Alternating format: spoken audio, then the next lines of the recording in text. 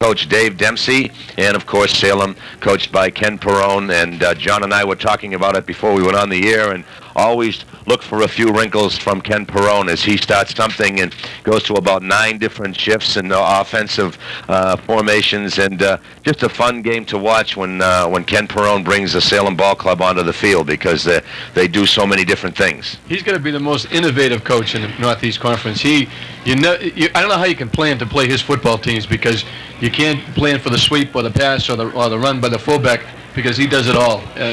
Statue of Liberty is everything we've talked about before the game. He does it. And Dave Dempsey down here in front of us as you look at him and giving his final instructions to his ball club as they head out on the field to start tonight's ball game. A few numbers changes that we have for you. We'll give them for you as they go along, and if there's any more, we'll get them from a good friend and colleague in the next booth, Ed McGillick. Number 22 is Andy Parker, a senior. In the middle, number 44 is Javier Walton. Saw him last year. And on the far side of the field, number 4 or 5? That's number 5. Yeah, number 5 is Bob Raymond. Those are your deep men. Up front, number 32 is Roy Breckenridge. He's the guy you were telling me about the transfer, John? He's the guy you got to watch. He rushed for over 100 yards their last game, and he is a transfer by Peabody, Bishop Fenwick, and now Salem. Nice, good running back.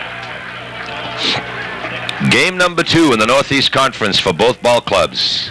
Classical lost last week to Saugus. Salem beat Danvers last week. So both teams 1-1. Line drive kick. Grabbed right up the middle at the 45-yard line. Did it go? Yeah, it went 10. All right. So Salem starts right off with excellent field position at their own 46-yard line. I think he caught that out of self-defense. He certainly wasn't expecting it. I think it was either catch it or eat it. Quarterback looks like number 11, Rick O'Leary. He's a junior. He'll be quarterbacking Ken Perrone's offense. They set it up already in the power I, and then they switch out of it immediately. You'll see a lot of these stunts and changes. Now a man in motion.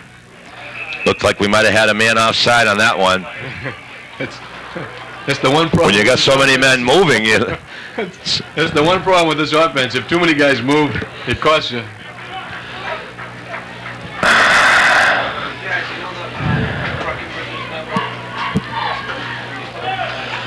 Okay, it's offside again. Salem moves it back to the 41-yard line, so it'll be 1st and 15 for the Witches. Rick O'Leary's the guy you got to watch too in the Salem. He passed for 2 touchdowns last week, and he also kicks the points after. Aside from the rain, this is not a bad night for football up here at Manning Bowl. There is no wind, so it's not really a factor except for the wet football. Up the middle.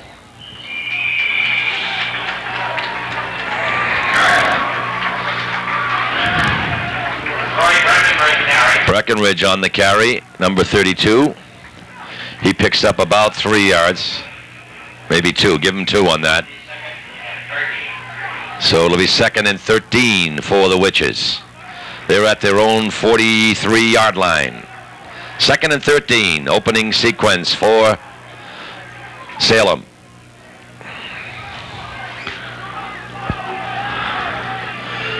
Breckenridge on the pitch, wide side.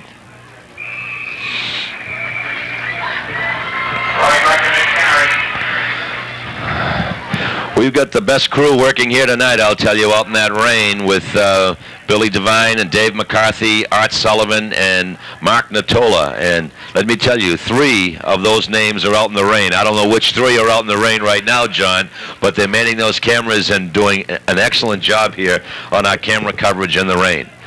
No protection for those cameras outside in the rain. Quick kick, gets it away. Nobody down there. It bounces inside the 15-yard line, and Salem pushes Classical way back. And so on 3rd down, they kick it away and push it way back to about the 13. Looks like about the 12. That's a 12, okay. 1st and 10 for the Rams. as they go on offense. Quarterback is Denny Ward. He's a senior, 5'11", 190-pound senior, and he's a good one. Brings his team out. Wide to the left side is Derek Marino. Give up the middle is nowhere. Morehouse gets the first call of the night for the Rams, and maybe got it back to the line of scrimmage, no more than that.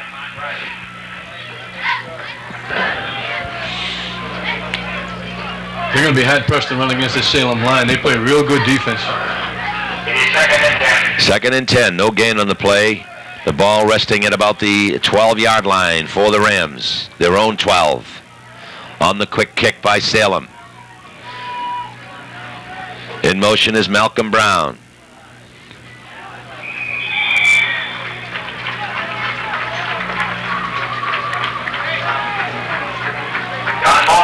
Morehouse on the carry once again, gets it out across the 15, out to about the 16-yard line.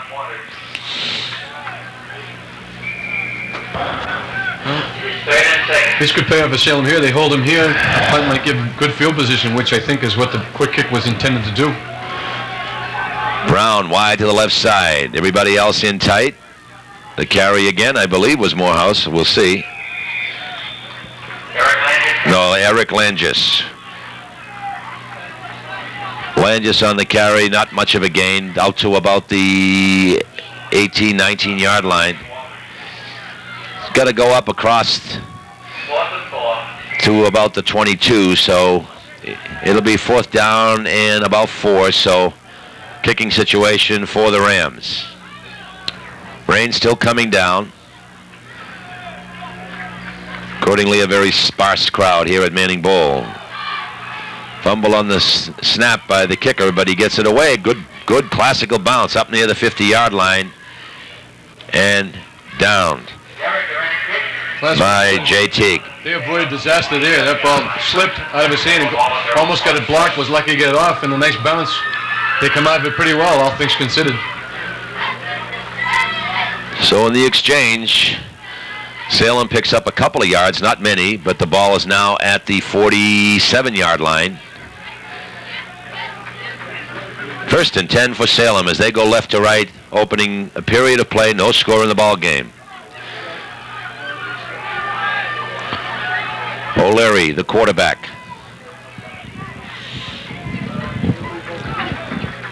Single set behind him is Breckenridge. Pitches to Breckenridge. Tries to skirt wide. Hit and dropped.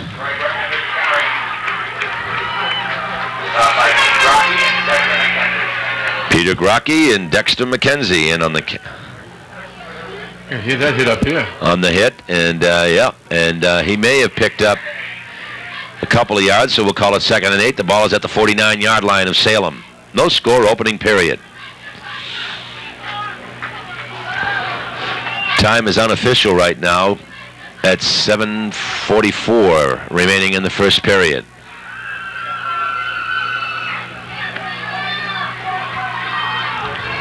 Again, Breckenridge across the 50 into classical territory.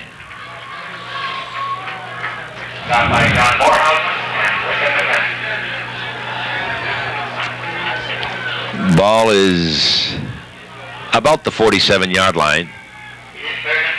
3rd and 5. So far, it's been the Roy Breckenridge show. That's right. So far, I don't think anybody else has touched the ball other than the quarterback in the center. They've run 4 plays, and he's carried 4 times.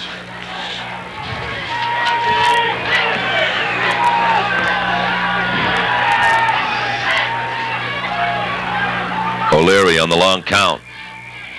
And we're going to get too much time. Just so much movement in that backfield that by the time they get this thing snapped off, it's very, very close to the allotted time, and that cost Salem 5 yards. They've got a lot to do in that 25 seconds. The ball back to the 47-yard line of Salem now. It'll be 3rd down and about, well, close to 10 now. Quick kick again as they drill it back there, and again moves back down, this time inside the 10-yard line, down to about the 9. And this is the second time they've done that. This is their best play so far. So far, it's pushed Salem, pushed Classical back the first time to about the 12. This time it's inside the 10 at about the 9. And that's where Classical will put it in play for their second sequence of the first quarter here. Both teams having difficulty moving the ball in the early going. In fact, it's down about the 7 ring. Yeah.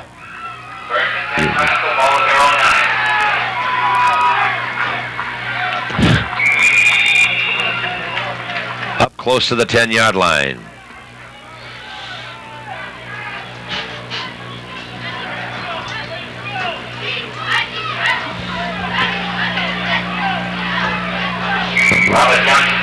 I thought that was Johnson on the carry for Classical.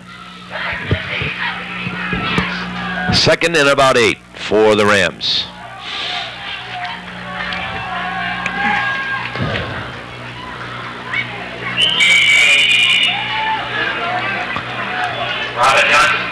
Johnson again on the carry, this time left side, and he gets it out to about the 12-yard line, looks like. It'll be third down. Third down, and we'll call it about 6. It is 3rd and 5. I'm going to say 6, and I mean 6.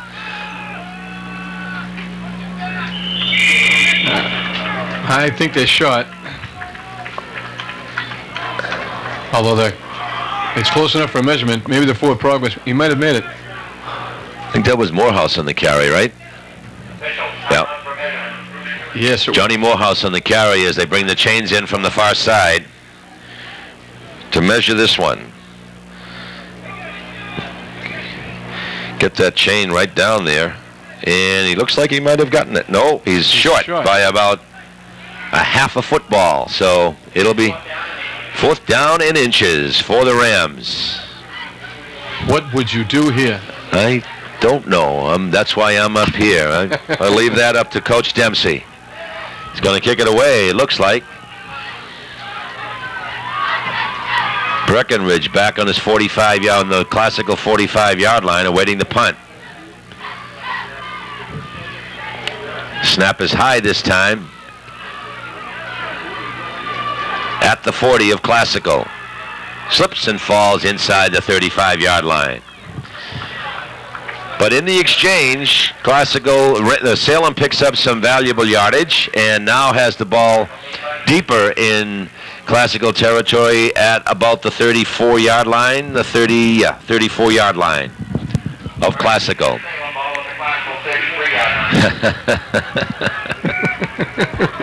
I told you, I'm not getting involved with you two guys. I'm telling you, it's beautiful, isn't it? I'm not getting involved with you. Okay.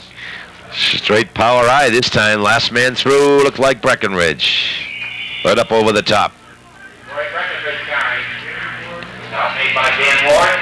Very close to the 30-yard line, and that's about where they'll put it down. So a pickup of about 3 or 4 yards on the play.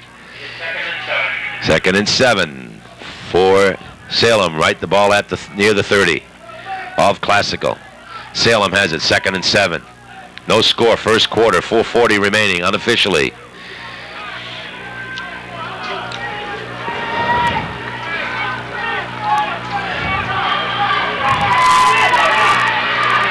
There's the pitch out, intercepted, he's got some room. That would be Derek Durant. I believe number 16. No, it's 18, I believe. 18? Okay, Derek Marino. Derek Marino, there is a flag on the play. Let's see what the call is before we decide who's going to keep possession of this football. It's a clip against Classical. Clip against Classical, but I think that would be after the interception. So Classical will keep the football, I believe. Yeah. But be pushed back a little bit, but they get the ball back.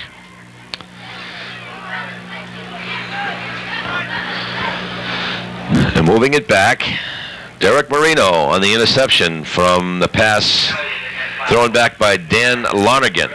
He took the flea flicker back from Rick O'Leary, the pitch back from Rick O'Leary, and Lonergan threw it out on the right side, and Marino read it perfectly. He had about 4 or 5 green jerseys there, and he had some room. 1st and 10 for the Rams. Danny Ward back. Opening pass for him tonight. Up the middle. Beautiful pass to Derek Marino. Up at the 35-yard line, 34. He went back a little bit, but that was a very, very nice picture play as Marino picked it off at about the 34-yard line, and it'll be close to a first down. It is. First down. It's the initial first down of the game for either team. Yeah.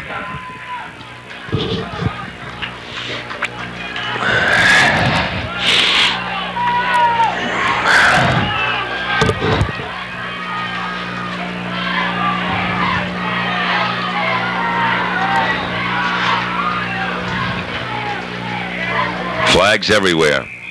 As Morehouse went up the middle, but see what the call is here. They're talking to Salem, so it looks like it's against Classical. Maybe motion or somebody might have got a head start. Yeah, back in motion against Classical. Declined.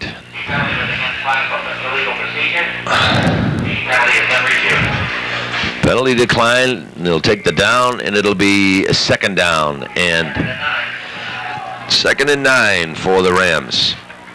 Ball out at their 34-yard line. No score, first quarter. This is Johnson. Johnson tries left, gets back to maybe the line of scrimmage. That's about it. Classical.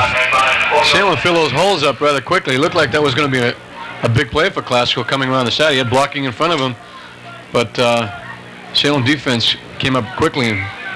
We got some people here tonight, John, in this rain, and they're still coming in.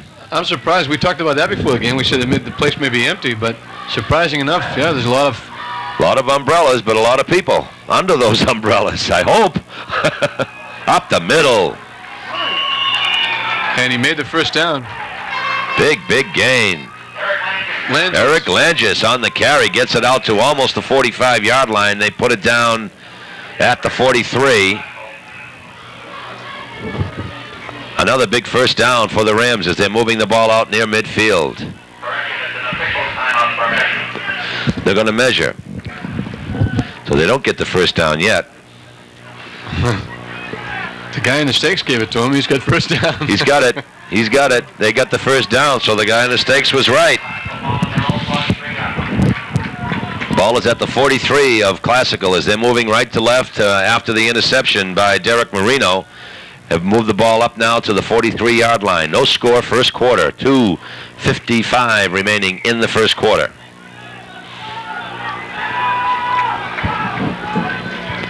Danny Ward back. Puts it up. Airs it out for Marino. Almost a great catch as he went up over the back of number 40. I think they got Julio Sanabia. He made sure nobody was going to catch it, but I'm not sure that wasn't pass interference. I think the Salem coaches are asking about it too. That was a good pass in the rain, I'll tell you, because that ball was well thrown. Just a little bit short. It'll be 2nd down and 10 at the Classical 43. Danny Ward, number 17, the quarterback for the Rams. Nobody there, so he keeps wisely and gets back to maybe the line of scrimmage, no more. Forward progress had him just about near the 45, and they'll place it down 3rd and 10. I think that was a busted play. He looked for somebody to hand the ball off to, and somebody missed an assignment there. 3rd and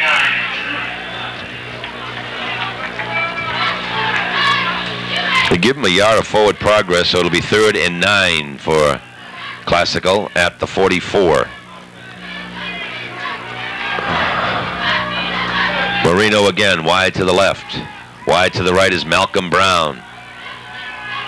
Up the middle is Morehouse. No, that's number 31. Carvel Cox. Carvel Cox. The first time we've seen him tonight. Good pickup up near the 49-yard line. It'll be a 4th down and about 4. 4th and about 4. It's 4th and 3. Derek Durant will kick it away. Back is Breckenridge and O'Leary. Good boot this time. Breckenridge in the middle at the 20. Slips and falls just as he gets across the 20 out to about the 22, 23-yard line. No appreciable run back at all, and Classical has pushed Salem back to about their own 23-yard line. Ball at their own 23-yard line. Now it's Classical's turn to play defense. So far, it has been that kind of a ball game with both teams just filling each other out here in the first quarter with about a minute and 10 seconds to go unofficially. First quarter, no score. And O'Leary brings him out in a hurry. Officials say, okay, now you can snap it. Quick count. Breckenridge again. Gets his way forward out to near the 35-yard line. Second effort gave him Salem's first down. Good carry by Roy Breckenridge. He is a workhorse, Ray. He carried the ball 29 times in the game against Danvers last week. They list him as 5'6", 140 pounds. Really? Okay, that's what the program says. I don't know. They listed Matt Murray last week at 6'5" too. Yeah, so they may switch him around a little bit.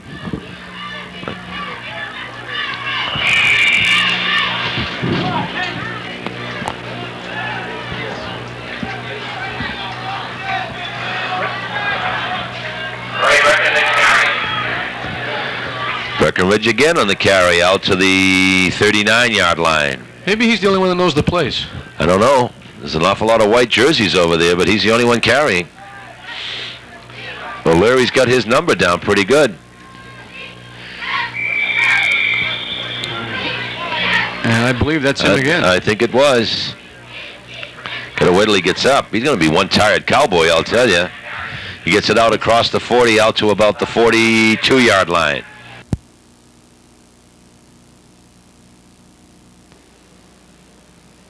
It's one of those days. 2-yard line. We've got a 3rd and 8. Surprise, surprise. Up the middle. And that would be number 44, Javier Walton. When he gets a big first down, and there's some justice in that one, I think. Yes, I think so. Because it should have been 3rd and 2. I thought so. I don't know how the coaching staff missed that, because it wound up 3rd and 7 or 8, and I had it down as 3rd and 2. But it is a first down now, and the ball is at the 46-yard line of Salem, of Classical. 1st and 10 for the Witches. No score, second quarter, just starting. Salem in white. O'Leary kept, and he gets nowhere. Maybe lost a couple of yards. Peter Grocky made a nice play on that. Didn't go for the fake at all. He looked like he was handing off to Roy Breckenridge, but kept it, and Grocky was all over him for a yard loss. 2-yard loss, it looks like. Yeah. We'll call it 2nd and 12. The ball is at the 48-yard line of Classical. O'Leary broken up. The Classical stands are cheering, and the Salem stands are looking for pass interference. That was awful close. Nice defensive play by Dan Ward. 3rd. I had it 2nd and 12. I'm going to call it 3rd and 12. Whatever you say, Chief. Yeah, I know it. Big guy again, Walton, out to the 40-yard line. Right down at the 40. He's got to go to about the 36-yard line. And I think they need about 4. Yeah. We have a Classical player down. A Classical player down on the field, being tended to. And the officials want the clock moved up. It unofficially says 9 minutes, 45 seconds to go in the first half. No score in the ball game. It has been a good one so far here at Manning Bowl. This looks like one of those games where a break could decide a fumble or a bad snap on a punt. Classical's, it's been an adventure on both of Classical's punts. They had trouble handling the ball. Well, the snaps haven't been all that good. He's punted 3 times, and twice he's had a bad snap. The third snap was a good one. Yes. But Salem has quick kicked twice. Up and coming off is John Rothermel. No, Joe Joyce. Excuse me, Joe Joyce. The ball is at the 40-yard line. Is that where they're going to put it down? Yeah, this with a towel. They got it covered. Okay. Yeah, they need about 4. 4th and 4. Big play for the Classical defense. Salem looks like they're going to go for it unless they quick kick again. Well, they got a 4th down this time, so you would expect they may kick it away, but... well, they've got O'Leary, the quarterback, in this, and they don't have the punter, so...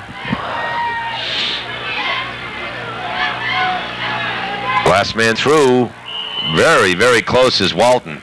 I think he made it. He's very close to that first down. I think they're going to measure this one. They'll bring him in. They're going to bring the chains in from the far side. It's a question of how much forward progress they get. He moved the ball back a little bit. No, that's awful close. It looked like he got close to the 35, but when they marked it, it's going to be close.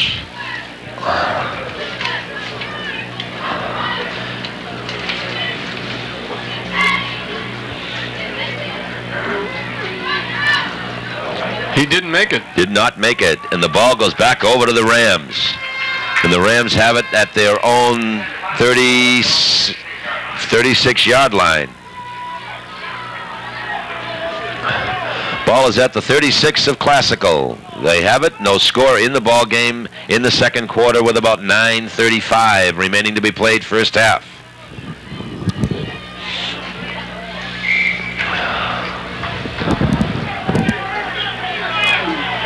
Everybody on the right side this time. Danny Ward, nowhere. May have lost a yard or two on that play. Brian Chaklos did a nice play. He just followed the play and caught him from behind and threw him for the loss. 2nd and 13 for Classical. As they had everybody unbalanced to the right side. Now they move them a little bit to the left.